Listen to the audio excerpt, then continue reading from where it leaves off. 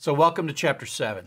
This is the payoff. I hope at the end of this chapter you're like, I get it. I understand why we had to learn all that other stuff because we're reading files. So everything we've done up till now has been sort of just, if a tree falls in the forest, if a variable gets set in a computer and no one reads it, did it really happen? Or if a tree falls in the forest and no one hears it, did it really happen? So that's kind of what we've been doing so far. We set x equals 3 and then ask and we print it back out, or we do this whatever. So we actually haven't done anything that touches the real world. I guess we did help people get out of lost elevators, but other than that, we haven't done much interesting at all. And that's because what we've been doing so far is practicing sending instructions to the central processing unit and getting stuff back and forth. And so all the variables like your x and y and fruit and letter, they all live in here, and the code gets run in here. And so we're just kind of doing this over and over and over again. This is the first chapter. And of course, we did go read some stuff from input, and it comes back in, and we do print some stuff to output, so that we've done that. But now we are going to start working here, because this is where the permanent storage is. And later we're going to talk to the network and talk to the database. Well, later we'll talk to a database. And so these are the kind of permanent storage things. And so everything we've done up till now has either been to the keyboard and the screen or just inside the computer, because that's what we've been learning how to do, basically things. But now we're going to do things to something, and that is to a file or to something. And that's where it gets interesting. And so we have these files, and the files we're going to play with initially are what are called flat text files. They're files that consist of lines, and the file that we're going to play with is called mbox.txt or mboxshort.txt. And you'll notice that this first line is the exact line that I played with at the end of the strings chapter. This turns out to be a standard format called a mailbox format. And this is when you sort of take a mail program and you export a folder or a subfolder of that mail program into a flat file. This is the format that you get. And so it turns out that it's somewhat useful, and it's quite common to have to write programs to scan through email and look through stuff in that email. So that's what we're going to do. And so these text files, these flat text files, meaning that they're not like a word processing document or a PDF or something like that. They're just a set of lines that a program can read. Every program that you've written when you're writing Python programs are also flat text files. They just happen to end in .py. And so here is a sequence of lines. It's some characters, cha-cha-cha-cha-cha, and then a new line. It's like you hit the enter key, and then there's more characters, and then you hit the enter key, and then it goes back. It's like a typewriter. Type, type, type, type, type, enter key. Type, type, type, then it goes back, etc. And so it's a series of lines, dot, dot, dot, dot, dot. And so before we can work with a file inside Python, we want to tell Python that we're going to work with that file. This is an act we call opening. It's not actually reading the file, it's just making the file available to the code that we're going to write.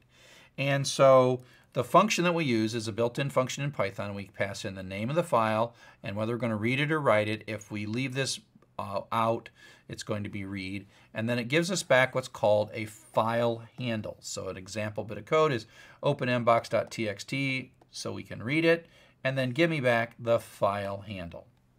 File handle is not the data, it's just a way to get at the data. And we'll see this later. We'll end up with these handles or connections or sockets or whatever, that they're not actually the data but a thing we can manipulate. So this handle is something that's sort of a porthole between your program and this file that's sitting on the disk. And we can open it, we can read from it, we can write to it if we want, and then we can close the handle and then the handle goes away. But the handle is like our connection. And so if you just open a file, this is for read because I forgot that second parameter, I didn't put it in. I print it out and it is not the actual lines. It says this is a file. And it's a thing. That's what its name is. We're reading it. And as we interpret the data coming out of the file, we're going to use the UTF-8 character set to do that. So it's telling us something, but it's not the actual file. There could be hundreds of thousands of lines of data in that file. If you try to open a file that doesn't work, that's not there, not surprisingly, we get a traceback. Okay? And we could Later we'll see how to use a try and except to deal with the fact that sometimes files don't exist and you want to know that. Now, an important character that we haven't played with much that's going to kind of rule your life when you deal with files is what's called the new line character. And so here is the new line character. In a string, you go blah, blah, blah, blah, blah, \n. And so if you print this out one way, which means you just type it here, it shows you the \n. But if you run it on a print statement, it actually interprets it and treats that as a non-printing character that basically moves to the beginning of the next line. So that's what the new line does. The new line is not two characters. We represent it as two characters in a string, but inside the string, inside Python, it's really just a single character. So if we say x new line y, and we store that in stuff, so new line, we print it and it goes like, it shows this. But if we ask how many characters are in it, it says there are 3 characters, because that's character 1, 2, and 3. Actually, it's 0, 1, and 2, but whatever. That's 3 characters. It's not 4 characters. So the new line is 1 character, not 2, but we represent it when we're typing in to Python, we represent it as \n. So if we think of this file as a sequence of lines, we sort of visualize it this way. That's like line 1, line 2, line 3, line 4. But actually, what's going on is it's actually a long string of characters, which are punctuated by new lines. And so these new lines are really in the file. Da-da-da-da-da-da-da, go back to the beginning. Da-da-da-da-da-da-da, hit. It's like hitting the enter button. It remembers the enter button. It's not like it's magic. There is an actual character that represents the enter button.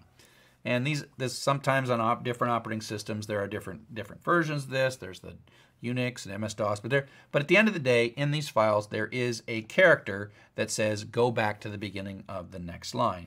And even a blank line ends up, so it's like da-da-da-da-da-da, new line, and then it's new line again, and that gives you a blank line. So if you take a look here, this blank line is really got a character that you don't see. It's a non-printing character. Remember when we talked about white space? New lines are white space. It's things you don't see, but exist, right? Things you don't see. You just have to believe that they're there. You have to believe there's a new line there on that little line. So after a while, you don't need to imagine these. Just remember that new lines are there, and that's how and the other thing is interesting that the print function, if we print something out, it automatically sticks a new line at the end for us. And there's a way to tell print not to do that, but by default, print actually prints out da-da-da-da-da, and then it puts the new line there on purpose. Okay, so that is how files are structured and where we store them inside the computer. And up next, we're going to take a look at how we read files in Python.